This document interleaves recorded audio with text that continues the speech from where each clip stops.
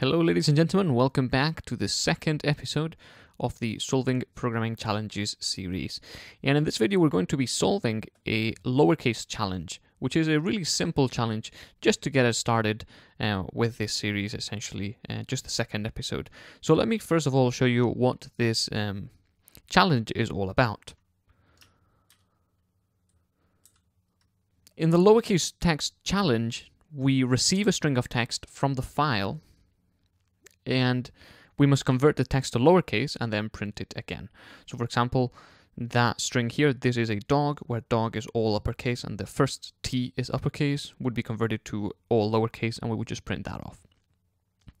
The way this is going to work is that we're going to receive the file name as the first argument to our main method, and in that file we're going to have a set of strings, one in each line, and we're going to simply read that string and print it off. So let's get going. Here I have my main class. I've already imported some stuff, which is what I'm going to need, but in the main method is where everything is going to happen for this challenge. So the first thing I have to do is that since I'm going to be getting the file name as the first parameter to my main method, what I have to do is I have to create the file that I'm going to be reading.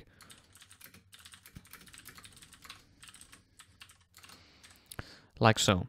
args0 is the first element of my args string array, and that is my parameter. So file is going to be the first parameter passed to my main method, i.e. the only parameter and the file that we're going to be reading. Then we create a buffered reader. And this buffered reader is going to read from the file reader. Oh, spelling mistake. That is going to read from our file.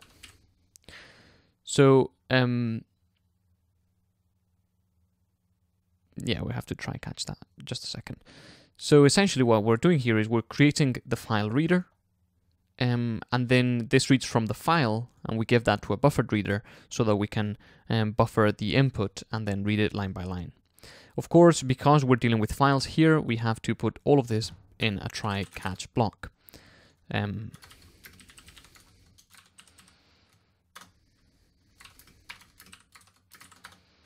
And here we could deal with error if we wanted to. But right now we're not going to deal with it because there's really not going to be any problem with the file.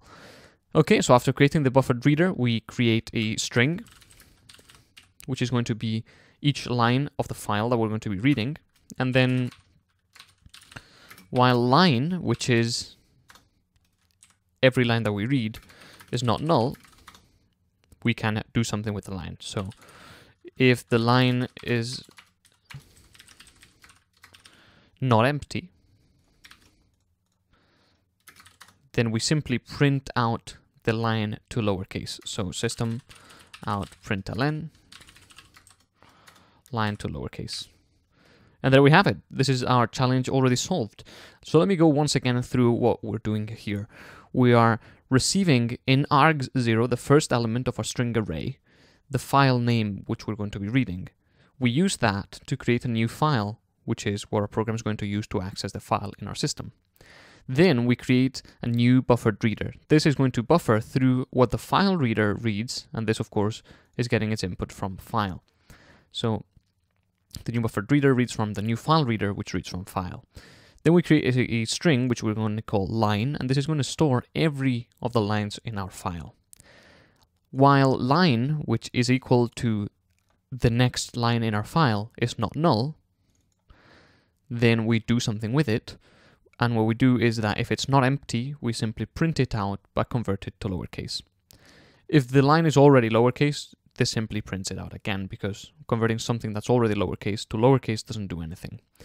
And then we could deal with the error here, but because we're then going to be uploading this to Code Eval, which is the website that I'm using for the challenges, dealing with errors, should there be any, is a bit of a pain, so it's better to not deal with the error in this very instance. But in other instances, you might want to simply print there was an error reading the file or something like that. So yeah, this is how we solve the lowercase challenge, and I'll see you in the next video where we're going to be solving another of these easy challenges to get us started. So I'll see you in the next one.